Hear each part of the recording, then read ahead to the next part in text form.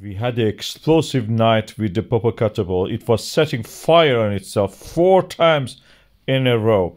As you can see, this is during the night. Infrared camera is picking this, and the result is, of course, in the black and white world, but just the sensitivity is in the heat part of the spectrum of the electromagnetic waves. This is the first time, as you can see, it exploded, blew up completely. Another one again.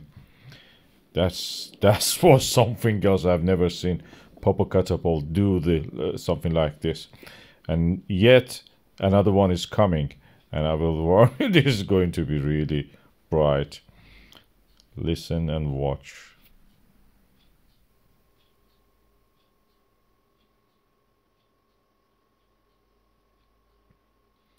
Yeah, this was just showing the top, and we can see that we can see more of the column of the ash rise into the sky.